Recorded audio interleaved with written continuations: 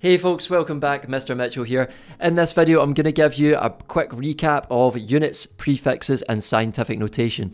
Now a lot of this will be recap from the National 5 course, but it's worth looking at anyway. So to kick things off, let's start looking at this table of SI units. Now a lot of these you'll be used to using in the National 5 course, namely the first 5. The last 2 we haven't really used before, but if we look at these, we've got length measured in meters. So anytime we measure a length or a distance of something, it's in meters. A mass is always in kilograms, not grams, and time is always measured in seconds, not minutes, not hours. We also saw that in National 5 electricity, the current was measured in amperes, or amps for short, and temperature was measured in kelvins. We did also get degrees Celsius temperatures though.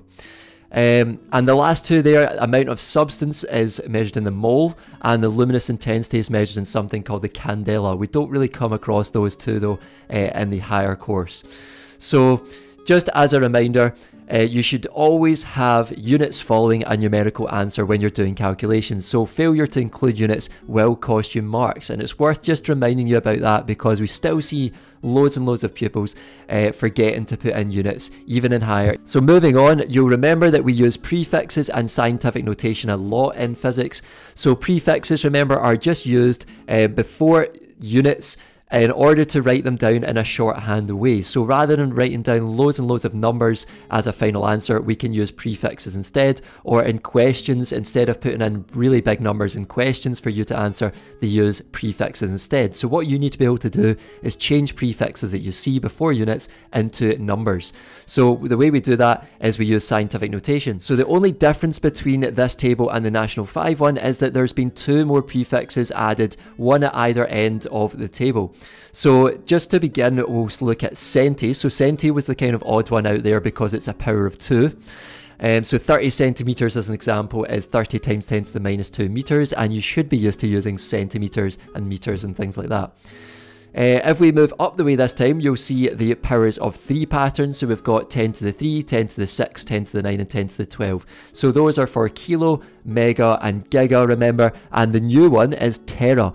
So we tend to use tera when we're talking about energies and particle collisions, when we're talking about particle accelerators and the Large Hadron Collider.